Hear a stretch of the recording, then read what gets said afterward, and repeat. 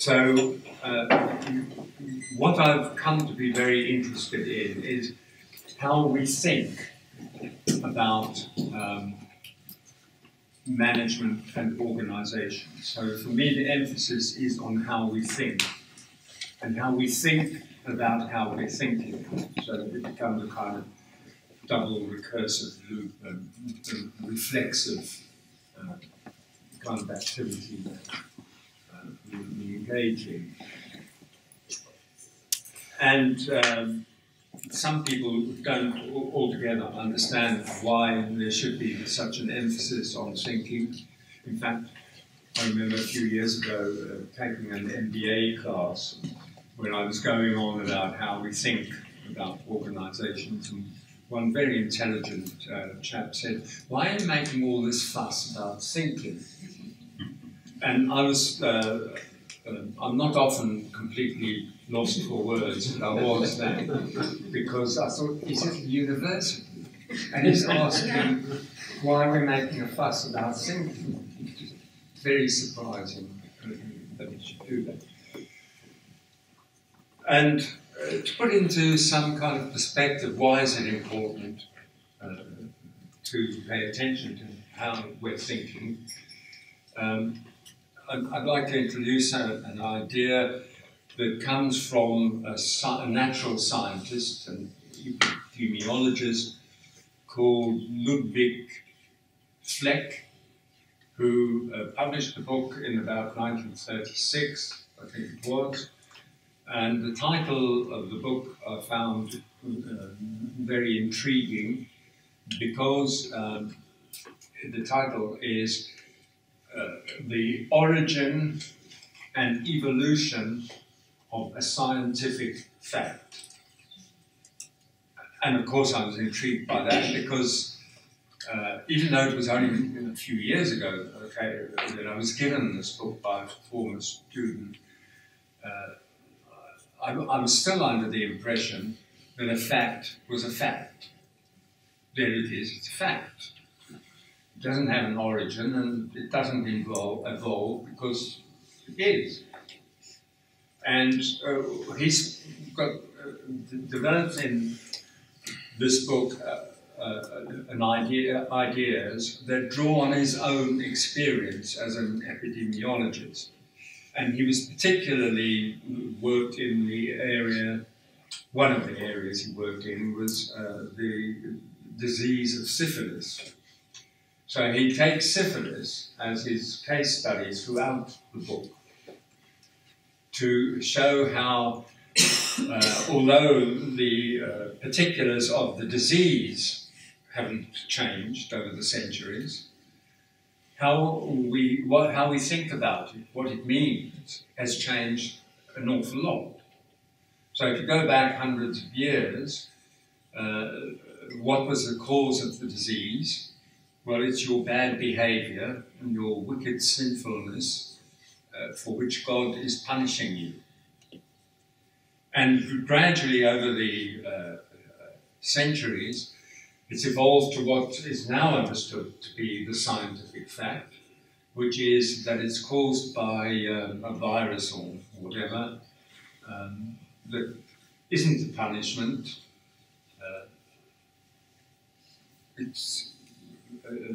And it can be cured by a penicillin shot, whereas before you'd have it once you encountered this thing. So this was his kind of idea, that how we understand something has origins and it does evolve. And in order to explain this, he introduced the idea of what he called thought collectives. And that's groupings of people who are engaged in thinking about a particular phenomenon. And all scientists, and everybody else, all of us, are members of thought collectives. And the distinguishing feature of thought collective is that it has a thought style, a particular way of thinking that is policed by the group. And if you start questioning it, you face the very real threat of being excluded from that group. So you end up thinking in a particular way without even being aware that it is a particular way, and that there's nothing immutable about it. It just never occurs to you because you're a member of this thought collective. So I think that's what I've been very greatly interested in. How does our thinking evolve? And I think it evolves by finding yourself moving from one thought collective to another. As you grow older, you encounter different groupings of people who've got different ways of thinking, and in order to be included, you find yourself thinking in those particular ways.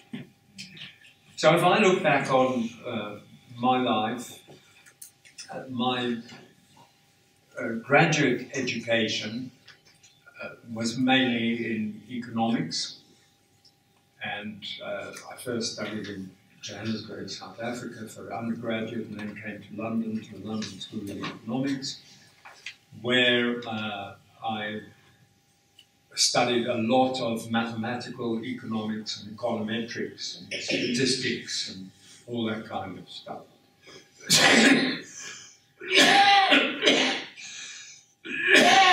Sorry.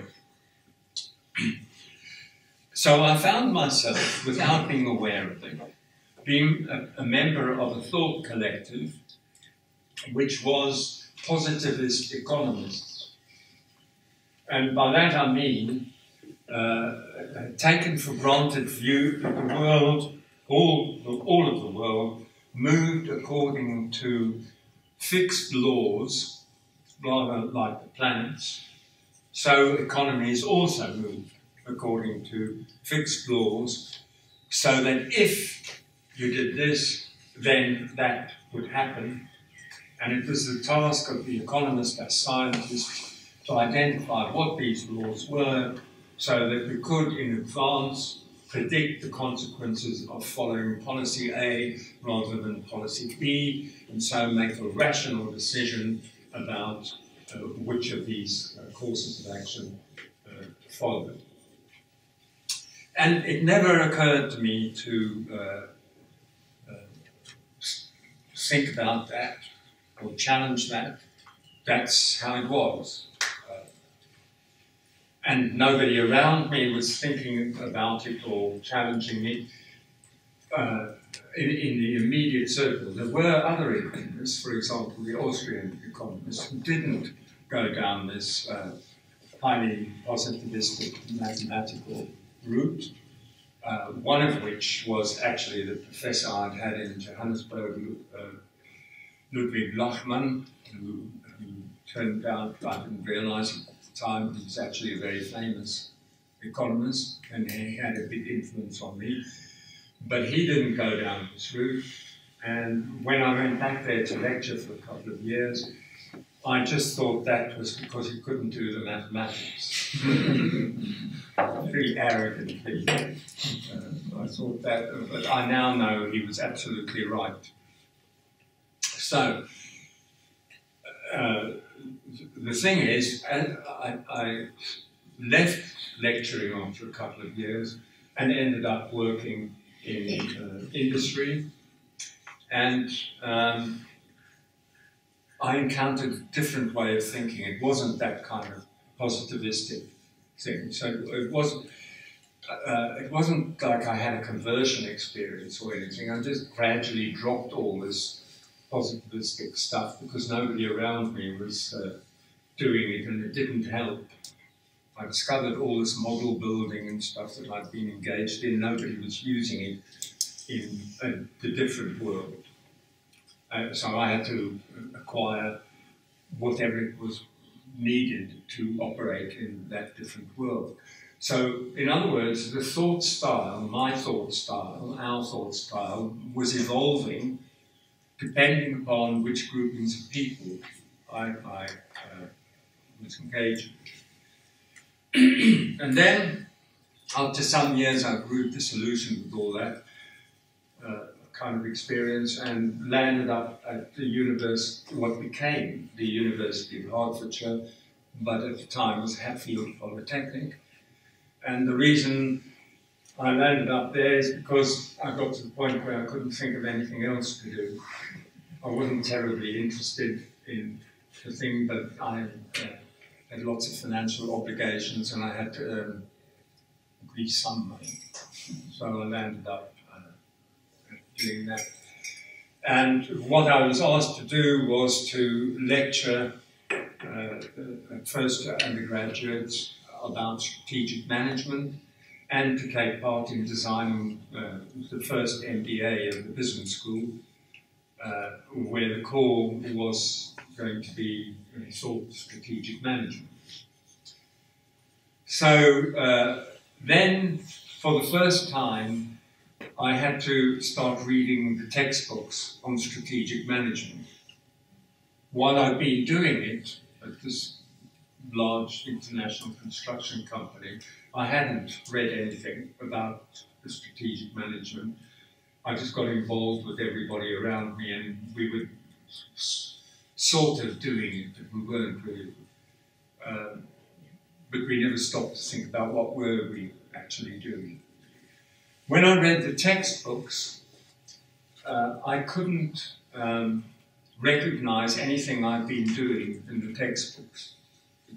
They were completely unconnected to any experience, any reality that I encountered in the organizations that I've worked with, which creates a bit of a problem if you're now going to teach people, particularly when the MBA began, people who were coming part-time from their day jobs, and they're going to have to sit there listening to me talking what I thought was largely nonsense in the textbooks, and I still think that. So what was I going to do? And that's when I began to think about, well, what were we actually doing? And that became the basis then of what I was trying to involve students in. And in reviewing what had happened, what I thought I was involved in, one thing that really, really puzzled me and really bothered me, which was that all the forecasts we'd ever made as the basis of our strategic plans all turned out to be wrong. So I remember one 5-year period, we said we were going to do A, B, C, D, and E, and F, and it was going to bring us huge profits and a great big cash inflow. And by and large, we did all these things, and 5 years later, we were on the verge of collapsing. So instead of all the profits and cash flow, the exact opposite happened. So what did we do? We did what is absolutely typical, and we thought we needed to try harder, so we needed to spend more time on all the strategic planning and forecasting and gather more information and do more analysis, and that's what we did. Except I left halfway through the following period for all sorts of reasons.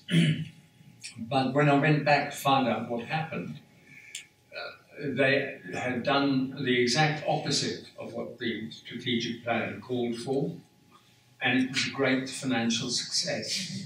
So that was my huge puzzle, because with this positivistic education I'd had, I'd taken it for granted that if we just did enough work and we built good enough models, we would be able to forecast what would happen. And here I had to confront the fact that we never had done. But I had no way of explaining why that was the case. All my ways of explaining said it was possible, but my experience said it's not. So how am I going to explain that? And it was important to me to explain that, because otherwise I was never sure of what on earth I was doing. I didn't have confidence in what I was doing. And it was then by chance that I came across a book by a man called Blick, an American, and it was called Chaos, the Emergence of a New Science. And I was actually looking for a novel, I remember. I'd been writing the first book I ever wrote, and I was fed up with the whole thing. I just wanted to get away from it and read a novel. And then I saw this book, and it was Chaos, the Emergence of a New Science. I thought, I've never heard about this. I don't know what this is about. Maybe I ought to read it. And that was a kind of turning point, because I found it very difficult, despite the fact that I did have a mathematical background. I found it really difficult to follow this thing. But I had a kind of feeling that there was an explanation here for this question that was causing me a lot of concern. And that explanation, the first go at it, took the form of reading over and over again until I understood the concept of mathematical chaos. Now, it's very unfortunate that the guy who discovered this, Edward Lorenz, a meteorologist, called it chaos, because of course, usually we think of chaos as utter confusion. But in fact, what he was discovering is that in what looked like utter confusion, there was in fact pattern. And the pattern was a paradox. It was regularly irregular. It was stable instability or unstable stability. It doesn't matter which way around you go. And above all, in terms of my question, it was predictable unpredictability. So, what then? Why is that so? Well, to really understand that, you need to go back a little bit to the nature of model building. All of natural science is based upon building mathematical models. And the mathematical models that are used in traditional science are all linear. So that Newton and Leibniz, who invented mathematical calculus, knew that the world was non-linear. But the problem with trying to build a non-linear model is you can't solve the equations. For some of them, you can make probabilistic predictions, but for most you can't. And natural scientists, of the more traditional kind, were all positivist, and that wasn't good enough. You had to be able to predict properly what would happen. So the calculus takes non-linear relationships and linearizes them. And then we've got a linear model and we can make predictions. And for some phenomena, it works fantastically. So Newton was able to provide us with laws of gravity and celestial motion that still are very useful, even though there are slight imprecisions in them. But when you move to a non-linear model, you can't really predict. But if you have enormous computer power, you can simulate non-linear models. So with the advent of computers in the 50s and by the early 60s, it became possible to explore nonlinear models, and that's what Edward Lorenz was doing. He had a very simple three-equation model of the weather system, and he ran that on this enormous computer, I think he was at MIT, to see what it would do. So you have to give up predicting, but you can get some insight into the dynamics, which means patterns of movement or patterns in space. And that's what he was doing when he discovered that in certain conditions, non-linear relationships have the property of escalating tiny changes into unpredictable patterns, outcomes. And he gave this the technical term of sensitive dependence on initial conditions, but it's easier to know it in its popular form as the butterfly effect, which I'm sure most people will have heard of. And this is a kind of, the butterfly effect is a kind of mind game in which you understand that if a butterfly flaps its wings in Sao Paulo, Brazil, it could escalate up into a hurricane over Miami. So in order to be able to predict that, you would have to be able to trace the movements all the way back to the butterfly who flapped its wings there in Sao Paulo, which is impossible. And furthermore, it's not just up to that one butterfly, it's up to everything else that's moving on the entire planet. So you would have to be able to measure with infinite precision every movement on the entire planet, and probably further afield, in order to make a long-term prediction. You can still make short-term predictions because it takes time for tiny changes to escalate. So what I found is very exciting, because it's pretty clear to me that interactions between human beings are non-linear. I can't predict what impact I'm going to have on people. Usually I sort of know, because I know them, they know me, and by and large we get along okay. But every now and again something erupts and I've said the wrong thing and everybody's getting annoyed, and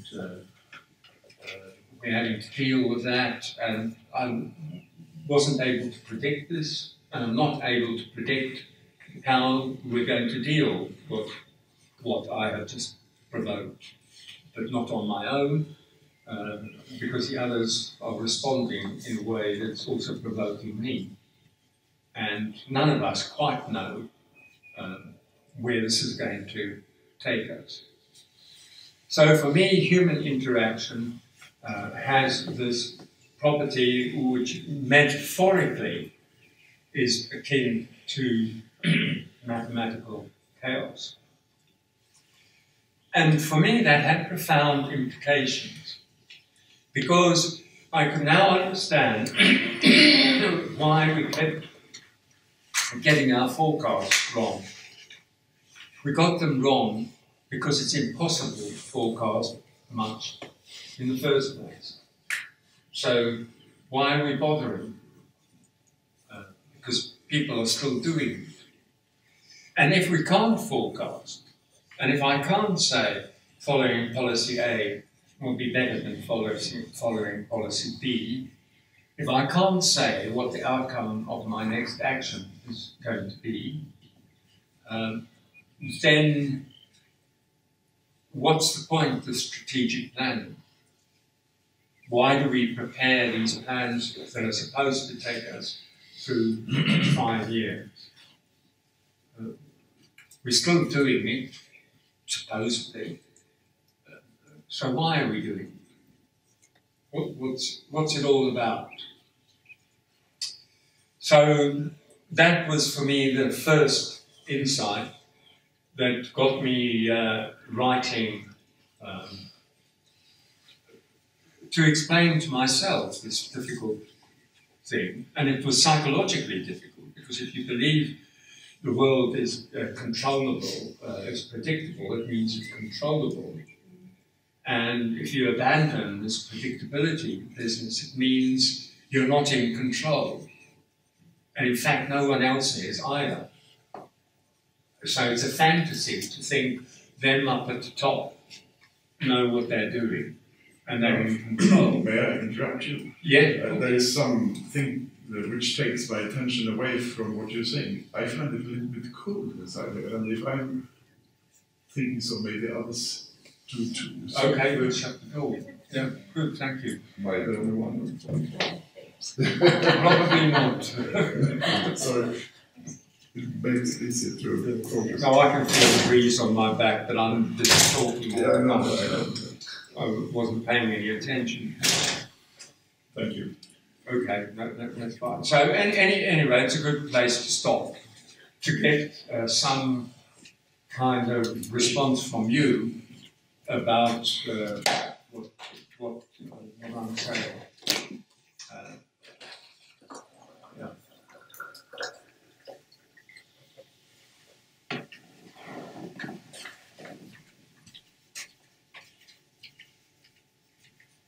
So, okay, I'll ask another question.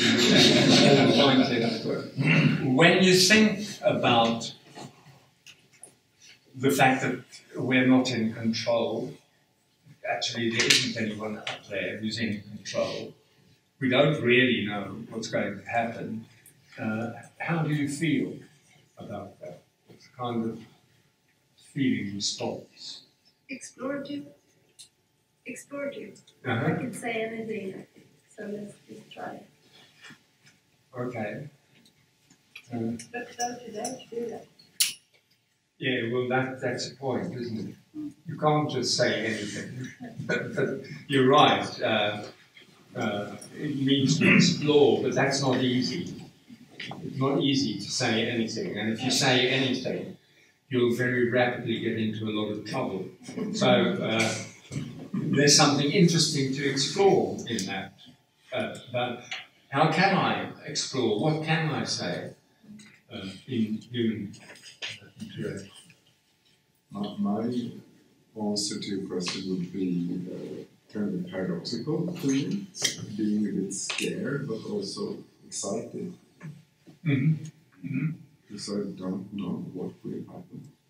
Yeah, yeah. But and that is kind of interesting and exciting as well. Yeah.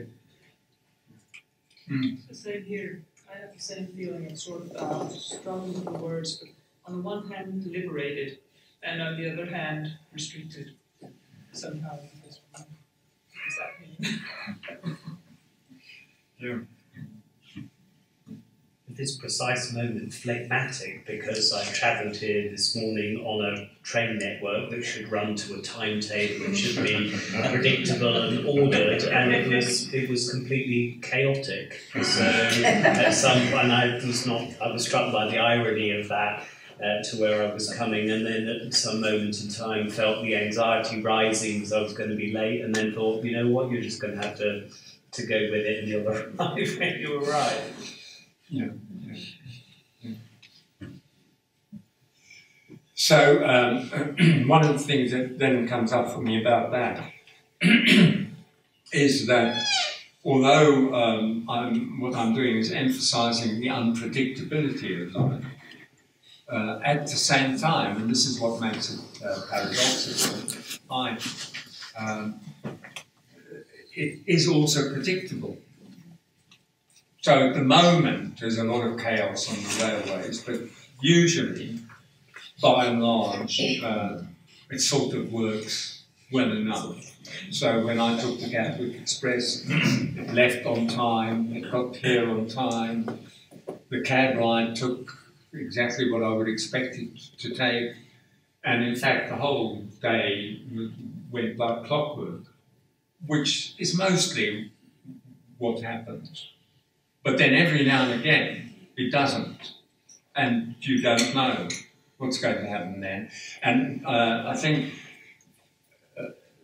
being able to recognise that and say, well, I'm just going to have to put up with it. I'll be late. I'll be late. Can I say something? Because I think what's interesting about that is when you describe, then I felt my anxiety level increasing, because the thing is that when people expect us to be able to work in predictable ways, and we realise we can't, that whole question about responsibility and accountability comes up, which is the reason why this kind of paradoxical thing about is liberating on the one hand, but kind of restraining at the other, because people have expectations towards us about being able to predict. Mm-hmm. So there's this whole paradigm constraining us because people expect us to be able to do that. Yeah. And we feel responsible in some way Mm-hmm. to respond to that expectation. I think there's something about the highly interdependent nature of advanced societies as well. If you think about how much improvisational work goes into getting the trains to run on time, it's not something that happens by itself. Drivers have to turn up to work on time, they have to leave on time, they have to be guards, nobody needs to throw themselves on the line. All kinds of ensemble performances are going on all the time in order to make that regularity work. So even though it's regular and reasonably predictable, it's made so by the activity of lots of people working together and coordinating.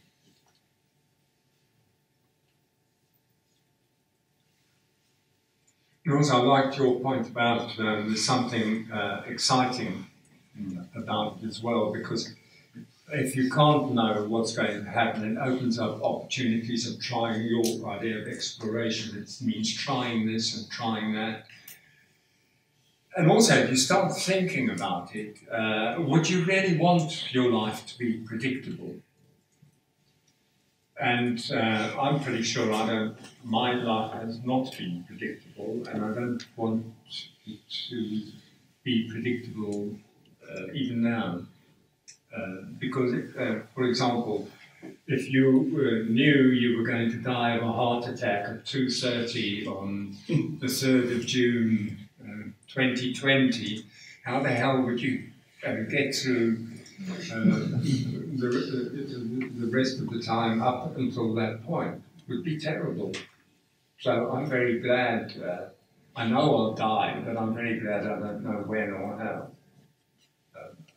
So I think we have come in modern society to attach too much importance to things being controllable and predictable, and we've lost this improvisational nature of our experience. We haven't lost it, we're still doing it, but we don't pay any attention to it, we don't think about it. And I guess that's what, when you're able to accept that life is not, it is predictable, but it's also not, then you start paying attention to different things, which is what I think is important about this. So another question then, if you can't predict what will happen if you do this rather than that together, what's the point of all the strategic planning and stuff? What's the point of... I think it will build a tribe. Sorry? It will build a tribe. The people do agree together that it is very important to do all this stuff. So they stick together and they have the feeling of a shared identity. And I think that's very nice for a human being to have a shared identity. Right. Yeah. We need to get stuff done. So, we need to work together to get stuff done, so we have to have a go. Let's say, let's do it like this. Perhaps we wouldn't create a 5-year strategy, but we might say, let's go in this direction. I think that might also economize our mental energy, because what we need to do in order to focus is sometimes have some things being predictable, because then I can sort of canalize my interest in on a bunch of other things. So, for instance, I don't think about riding my bike anymore, I just do. And if I had to think about that, then I would spend too much energy. And I think maybe the planning part is the same. That if I made a plan and I can put something aside and say that's going to go ahead for me, then I don't have to spend too much energy on that. So there could be different ways of thinking about what you both been saying. So that I would think riding a bicycle is a kind of practical skill that you've acquired. It doesn't require a plan. It's as you say, if you thought about it, you'd probably fall off. But because you've done it a lot, you've got the practical skill of being able to do it. Exactly. Without thinking but about I think what doing the planning is trying to put strategic action into the same kind of activity as riding a bike. So if I've made a plan, then I can go about my strategic activities in the same way as riding a bike. It doesn't require much energy. Well, I think there's a big problem with that. Yeah? Go ahead. And if you take unpredictability seriously, then what's the point?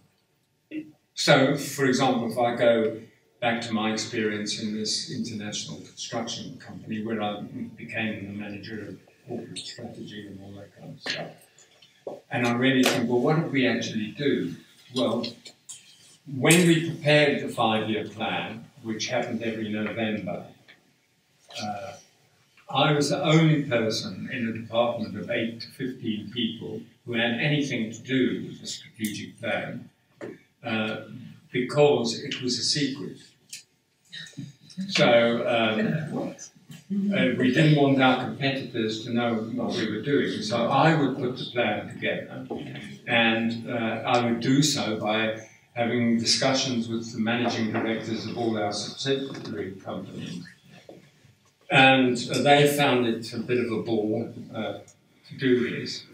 And when I'd ask, well, what kind of do you think is going to happen, they'd make up stuff about, oh, well, we'll probably get a contract in Saudi Arabia, and we'll maybe enter the market in Venezuela, and maybe we'll do housing in the United States. So they'd invent all this stuff and put some numbers on it, and I'd put the whole thing together and write it up for the chief executive. And I stopped doing this after a while. I would say we shouldn't accept the strategic plan of this building products company that we've got because it's unrealistic and it's unlikely the market will move in that way. And the chief executive would always say, no, we're not going to deal with that now. It'll cause a lot of trouble with political trouble with the managing directors. We'll approve everything subject to submissions for investment approval, and then we'll deal with any difficulties one by one as they crop up. So the strategic plan was always just approved. It was secret, so it had to be filed in a locked drawer. I got in trouble once because I left it on my desk. And there wasn't anything in it that really would have benefited any competitor at all. And I did say after a bit, well, look, if this is a secret and nobody else in the company, apart from the board of directors, knows what it's about, how's it ever going to happen? So they did move into the point of circulating a summarized, vague sort of message about what the thing was. And then what happened? We forgot about the whole thing, and we got on with doing whatever it was we were doing, and that's what got me really thinking, so what was it we were doing? Preparing and approving the plan took about 6 weeks. So what on earth was I doing the rest of the year? And what were these 8 to 15 people who worked in the corporate planning department, what on earth were they doing all year? And what is everybody else doing when we've locked this thing up in a cupboard and by the end of the year nobody could remember what it had said? And so I'd sometimes summarise, and sometimes I didn't, what we'd said we were going to do. So, and I discovered afterwards, when I started doing quite a lot of consulting work in the field of strategic planning and writing plans for other companies, that the same thing happened. So, why were we doing it? Why are people still doing it? That became the question. Yeah. I think there are multiple reasons, but I think one thing we gain is probably some sense of control. It makes us feel comfortable, confident, good about the future, and being here now and thinking about the future. I also think it builds some kind of common language if we do it together. And maybe also some ideas of, I understand what you want and you understand what I want. So it can create an awareness of what it seems like we all want at this current state. Mm-hmm. But of course it's also delusional. Yes. Absolutely, because it's only based on us here and now and not what we actually, what will actually happen. Mm-hmm. But yeah, so quite unaware. Handling anxiety, since we don't know what will happen, so how can we handle all of those feelings in a way together? Maybe to have that. I think that what you're both getting at is what I came to feel, because I was puzzled by this. I thought, what are we doing? Why am I still doing this in consulting jobs? And I happened to, by chance again, have become fairly involved with the Tavistock Institute that takes a very psychoanalytic attitude towards thinking about organisations. And of course, one of their big things is anxiety. So I was kind of tuned into this, everything's anxiety provoking. And a lot of things are, including if you were to walk around all day long thinking, I don't know what's going to happen, I'm not in control, nobody's in control, what on earth is going to happen, you wouldn't function. You'd be so riven with anxiety that you wouldn't be able to do anything. So we human beings do have to have defences against anxiety. Most of the time, I don't think about not being in control or not being able to predict or whatever. Only occasionally, like now, when I sit down, then I might talk about it and think about it. But normally, I don't, and most people don't either, unless they become ill, and then of course they do. So we need defences against anxiety, and there are all kinds of ways in which we can defend ourselves against anxiety by denying things, by delusions or illusions of being in control when we're not. And I think, therefore, and one member of this institute in psychoanalyst called Elizabeth Menges, she wrote about social defences against anxiety. So these are collective defences that we evolved between us to help protect all of us from exposure to anxiety. And I think that becomes, for me, a very important way of thinking about organisational life. that we engage in a lot of the processes and procedures of organizational life because they're defenses against anxiety. And that doesn't mean it's stupid or it's silly or weak or anything. It's just perfectly normal that we should do them. So we go through procedures like strategic planning because it does make us feel a bit more secure. And as you said, that we have these discussions, the board approves it and all that, and therefore we think we're all agreeing. In fact, we don't. So we give it, rubber stamp it and say, yeah, we're all on the same page, and we're not. But we're covering over the fact that we're not by having this document.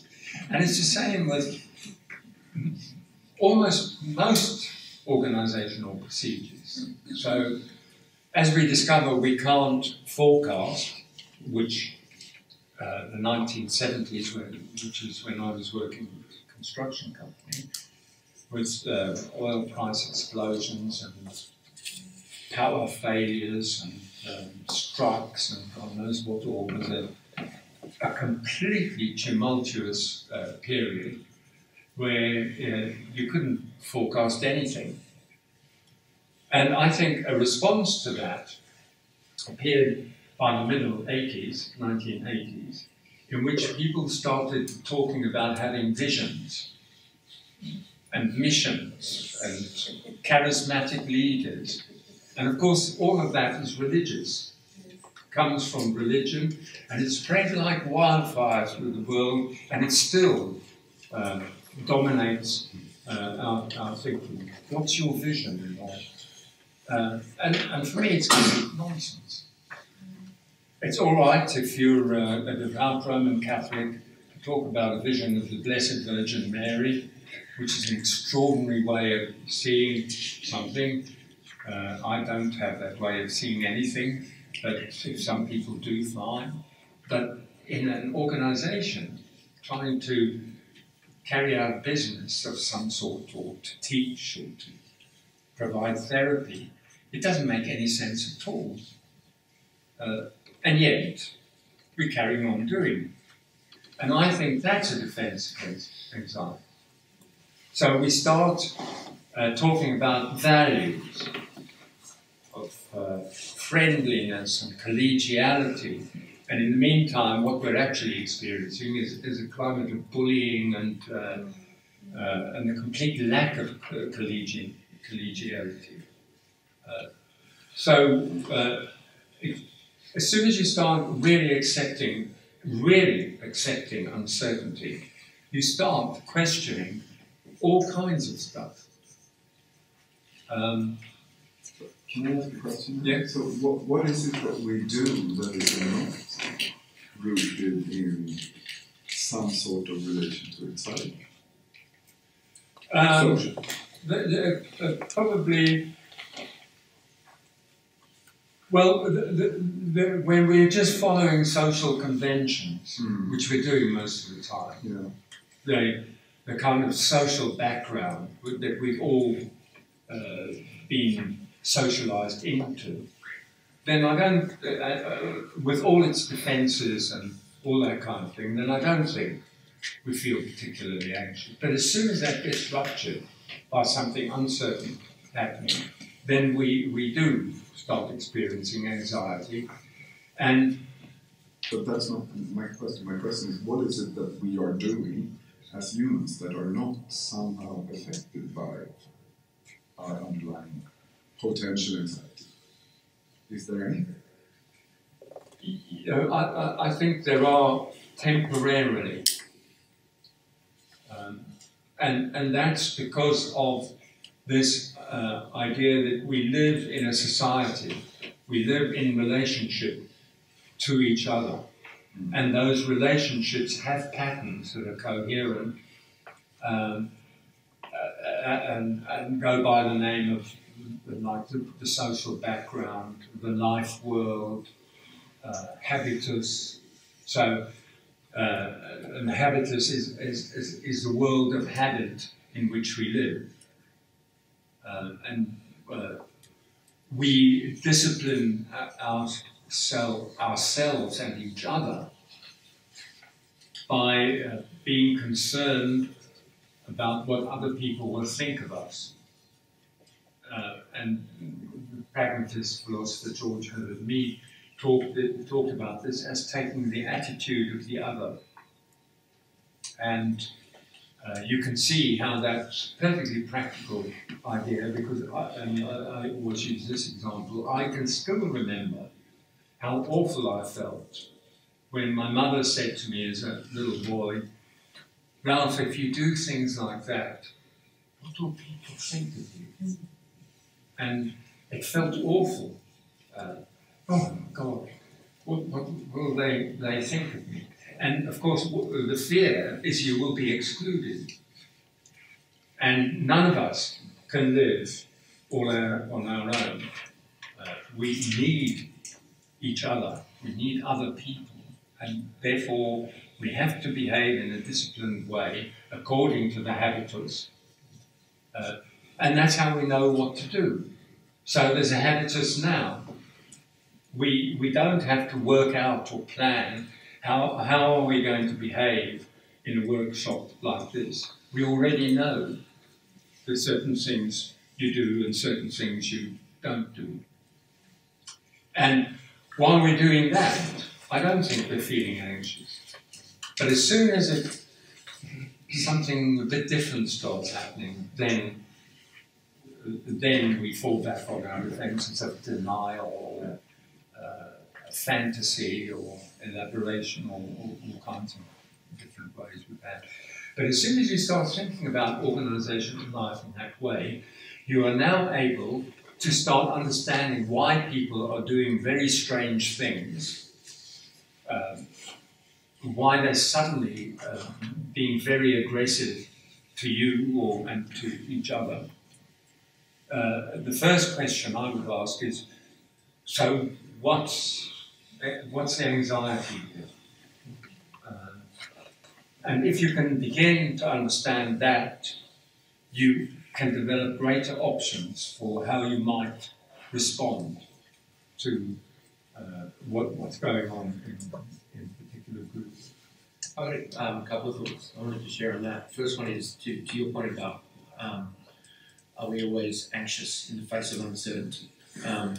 In the work that we do, we talk about bounded and unbounded uncertainty. So, for an example, there's uncertainty associated with how a book might turn out, or what's going to happen in a film, or watching a game of football. These are all bounded uncertainty. The game ends at some point, and there's very little consequence, personally, associated with the uncertainty.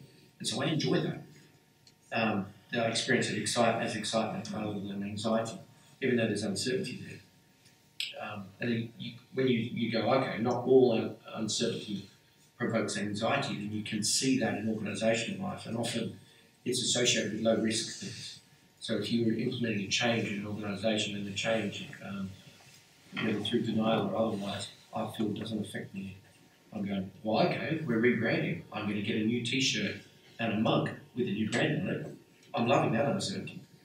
But if it then attaches itself to consequence, I might lose position or a client or whatever, then my anxiety goes up. And the second thought, Ralph, you were talking about social defences against anxiety. When we work with leadership teams, we've compiled a list of 16 or 17 things that groups typically engage in to reduce the anxiety associated with anything from conflict to uncertain conversation. And they're very good at it. We've seen this in action, this social defence against anxiety. Very good at it. Everything from inappropriate humour through to shifting the discussion out of the room and talking about them over there instead of us in here.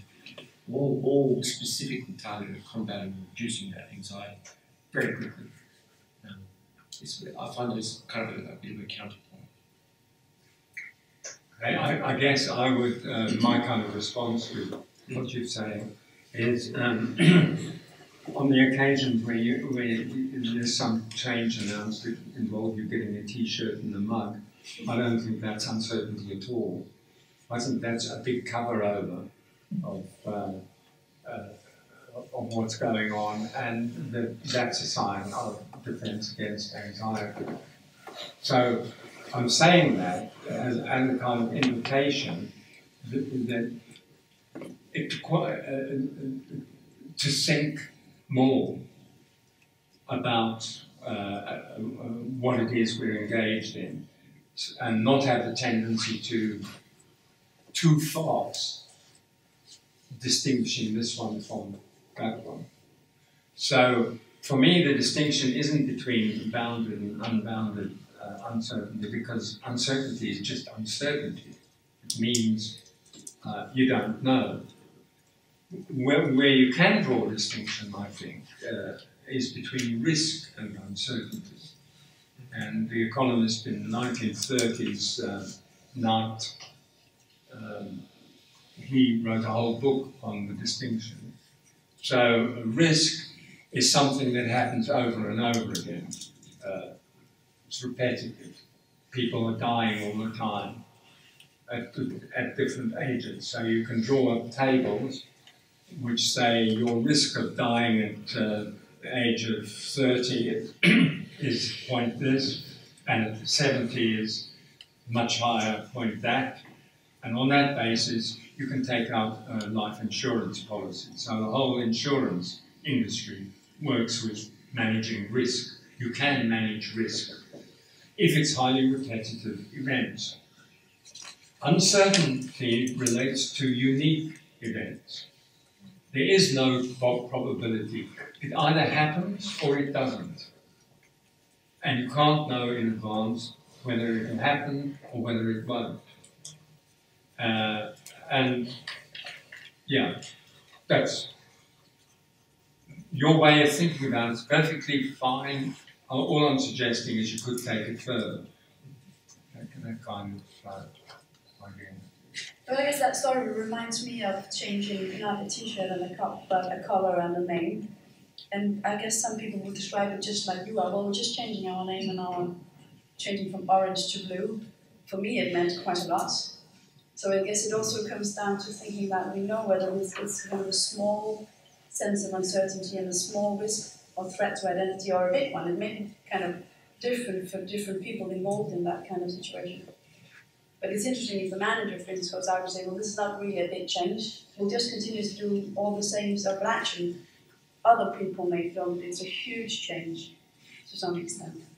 So I think the idea of being able to identify whether there's one or the other, it can become problematic. Unless it's individual. Because I agree with you, it's entirely contextual. Each person's experience. Okay, I just want to move on from that. There's only a limited amount of time left. So, where does that leave us then? Where did that leave me? I was very interested in all this stuff about uncertainty, and for me it began to turn everything on its head around thinking about organizational life and management and leadership. But if that's all, then it doesn't really take us all that far, and it could be quite disturbing. So if life isn't happening according to our plans, and our plans are actually defences against anxiety or ploys in the political process where if you want money from your organisation, you can't say, turn up to the finance director and say, look, I've been around for a while, I'm good at what I do, just trust me and hand me a few million. That won't happen. So what you have to do is you have to build a business case.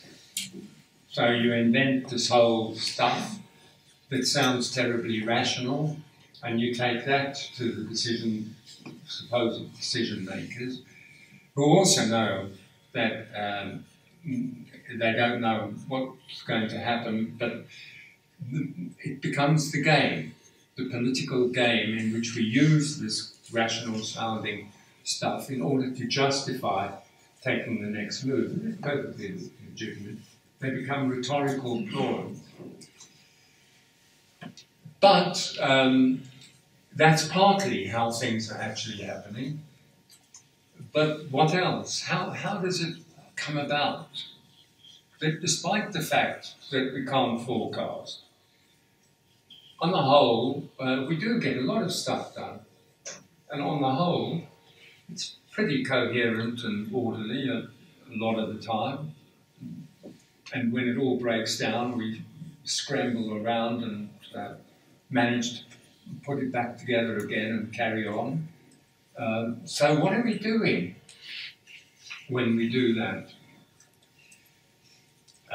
So I want to then just go on to say that the book I wrote when I was so enthused about all this mathematical chaos, I thought I was writing a journal paper, but it grew longer and longer, and it became a book called The Chaos Frontier, which manuscript of that grew longer and longer because the people who were reading it and critiquing it didn't seem to get the point. And I became more and more strident about what it was I was trying to say. And I claimed in that book that organizations were chaotic systems. And then I got invited to go through various bits and pieces in the US and to join a society called the Chaos Society. And at a meeting of that society with all these other weird folk interested in chaos, as I was, I discovered there was something called complexity sciences. What's that all about? So I started reading that and I thought, oh dear, I've made a real mistake. Organizations aren't chaotic systems, they're complex systems. So I then wrote, a few years later, another book, which was published in 1996, called Complexity and Creativity in Organizations, in which I claimed that they were, organizations were complex systems. And then through one thing and another, after 2000, with my colleagues, particularly at that time, Doug Griffin and Patricia Shaw, we started saying, well, actually, organizations aren't systems at all, and it isn't in the slightest helpful to talk about them or think about them as if they were systems. So, what were they then? What are they? Well, it didn't mean completely abandoning the insights of the complexity sciences.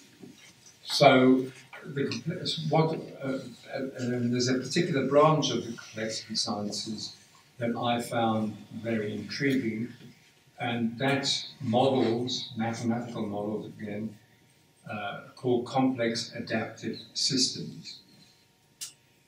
Now, these non-linear models differ from traditional scientific models in that they are not attempting to model the whole. So normally you would have equations that are modeling some whole, even if the whole is just an atom. But what complex adaptive systems do is that they're agent-based models. So instead of saying anything about the whole in advance, they simply start off specifying the nature of the agent.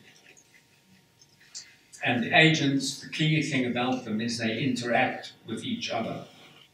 So in the models, the agents are little computer programs. There might be only 3 instructions, but they're instructions about how to interact with neighboring agents. And what these models show is that this local interaction between these little agents produces global coherence. So this local interaction, the technical term for it is self-organization. I stopped using self-organization because people interpreted that to mean self-management. They thought it meant anybody could do anything they liked, when it means the exact opposite. They started writing about it as if it was some force of nature that could be unleashed and controlled, which it can't. It isn't a force of nature. It's simply a technical term that means local interaction. And local interaction produces emergent, population-wide coherence. So, just to give you a quick example, the example I usually use is the human brain, and some neuroscientists have been using complex adaptive system models to model the human brain. So in that kind of thinking, the brain consists of billions of agents, each agent being a neuron, a little cell, and each little cell is connected to a limited number of other little cells. And what are they doing? They're firing electrochemical energy all the time, but in particular sequences, particular ways. So if you were to be able to isolate a neuron A and watch what it was doing, you'd find it's connected to ABC, XYZ. And when it fires, it triggers ABC, who then fire, and they too are connected up to others. And when they fire, others fire. But at the same time, A is firing A, B, and C, it's inhibiting X, Y, and Z from firing. And A, of course, in turn, is being triggered by yet other neurons. And in that sense, it's local, not because they're next to each other, but because they're connected to each other. But the connection numbers of connections are highly limited. And it's local in another sense. And the sense is that how did they come to be connected in that way, that particular way? Well, through life experience. So when you're born, only 20% of neurons are connected up. Usually, always at the base of the spine, the biologically, evolutionarily oldest part of the head, the top of the spine, which has a lot to do with emotion and reflex actions like sucking, which obviously you have to be born able to do, otherwise you won't survive. But the rest of it, 80% of it, isn't connected at all. And the experience of life, of being nurtured in the conversation of gestures with the caregiver, is that connections begin to form. And as you repeatedly encounter a similar experience, the strength of the connections grows. And throughout life, the connections are forming and being broken apart.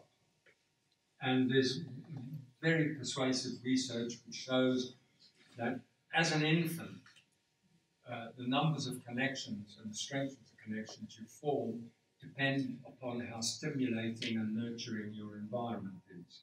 So if you're deprived, you've had it for life because you're never developing enough connections.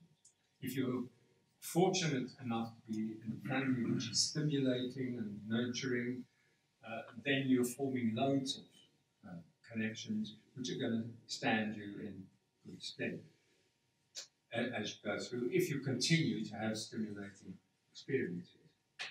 Until, of course, you become very old, when the numbers of connection destruction begin to exceed the numbers of new connection, which is a pity, but there it is. So, how the whole thing works then depends upon experience. The experience the body is having in the environment, particularly in the relationships with the people, with the relationships with other bodies.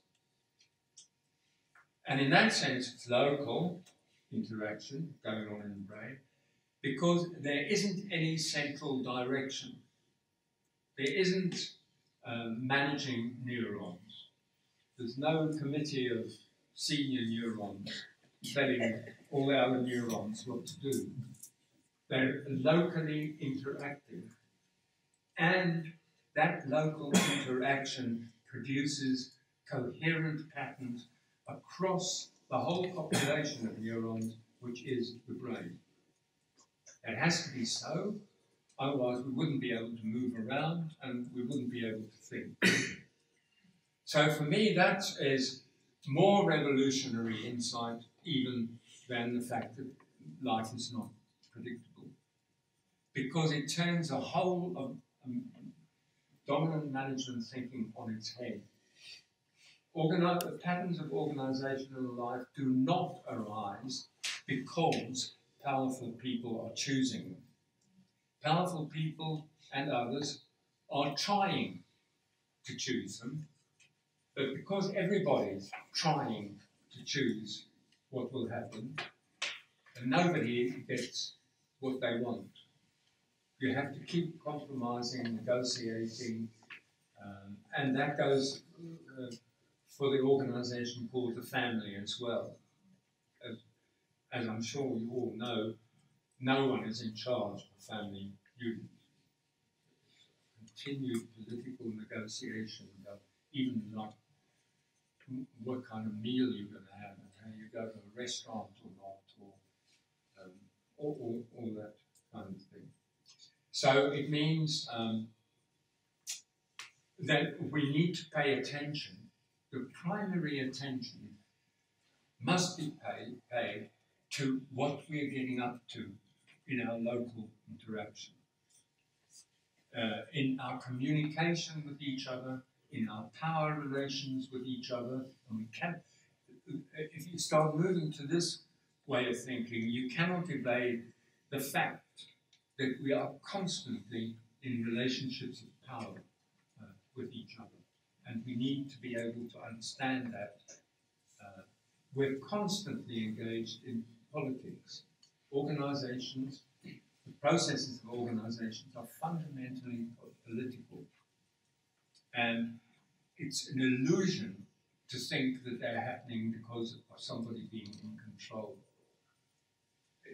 And when you start thinking about it that way, the whole of organizational life starts being an awful lot more amusing and a great deal more interesting and exciting than if you think somebody ought to be in control and they're not doing it properly and all that kind of stuff.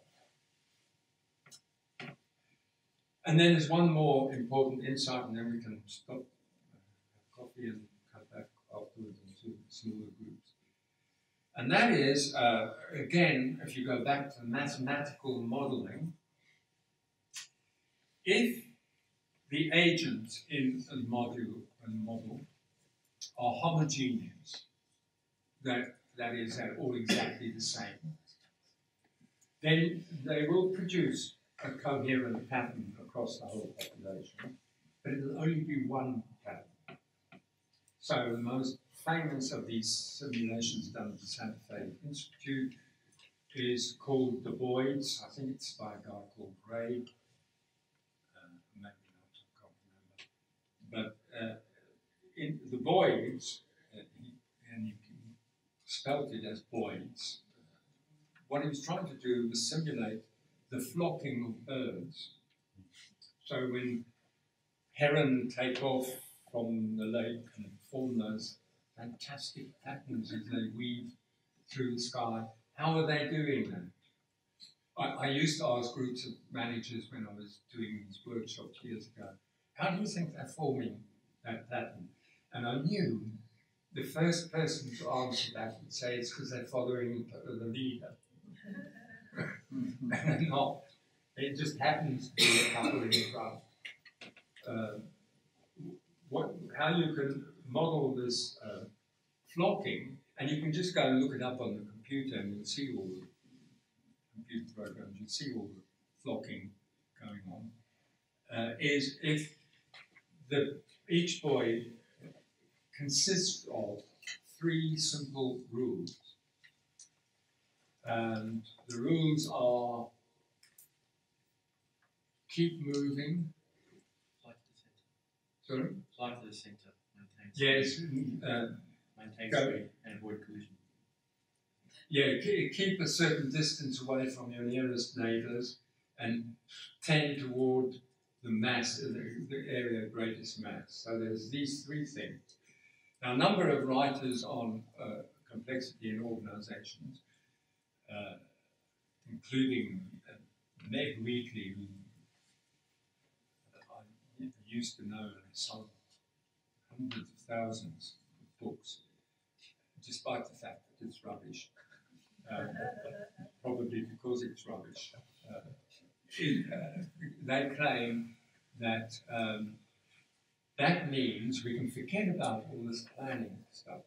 All we need to do is to set a few simple rules for people to follow in the organisation, and then we'll get what we want. So, of course, it loses the whole point, because we're back into control, but now it's a simple matter. You can just set some rules. So tell everybody to be friendly and tell them to be collegial. They'll go off and do it, of course. And then we'll have harmony and order and all that kind of stuff. And of course, people love reading that because it means they can stop thinking. So what is the other possibility? And they lose sight of the fact that if people ever did all follow a few simple rules, they could only ever do one thing, which was flock. So nothing creative could happen, and it would be the end of human civilization. So what's the alternative? Well, if you turn to other models where the agents are heterogeneous, so there's one very famous simulation called Tierra, I can't remember his name, in which he starts a simulation off where the agents are the same. They're all, but not simple anymore. They're 80 instructions long. And they have to interact and reproduce themselves. But they interact by splicing half their instructions onto half the instructions of another agent. So it's a genetic algorithm. And they also have to queue up by age and face a grim reaper who chops them off after a certain period of time. And they make errors in copying themselves. And in a very short number of iterations, the models are, the agents become different to each other. They form groupings of short ones and long ones, and symbiotic ones, and predator-prey ones, and all sorts of. And this is all in computer modeling, and you have to interpret what this means. But the key insight is that when the agents are heterogeneous, they are capable of producing evolution without intention. It's emergent. And the thing about such models is, once the modeler has started it off, the modeler decides the first step or steps. After that, they just have to sit back and watch because they have no idea what's going to happen. And I used to have quite a lot to do with a physicist called Peter Allen, who had worked with Ilya Prigogine, who's a great guy in the complexity field, and he was into this kind of modeling. He called them evolutionary complex systems, and they were wholes, not A to base. But his models showed the same thing. He'd start them off, and before many iterations, they were doing all sorts of things he never expected. So he couldn't use them to predict, but he could use them to get an intuition about the dynamics of the patterns of change. And we used to joke about this because I'd say, so what you're doing, the nearest you can come to modeling real phenomena is to have one of these evolutionary things. But the real phenomena will go off over there, and your model will go off over there, and they'll quickly lose contact with each other. And he would just chuckle and say, yes, it's difficult, yeah. And it never bothered him because he was interested in what kind of patterns might suggest to us as we thought about it. So the insight then for organizations is all this idea of getting us to agree and to sing off the same hymn page or whatever it is, be on the same page, share the same values and do all that kind of stuff. If it had ever happened, human social evolution would have ceased altogether. So thank goodness we can't agree with each other and we carry on conflicting with each other because it's only through that anything different happens. So we need to be thinking about the nature of conflict, power, anxiety, greed, lust, all the kind of ordinary stuff that we engage in our organizational life. So I won't ask what you're making of that because we can do that in smaller groups.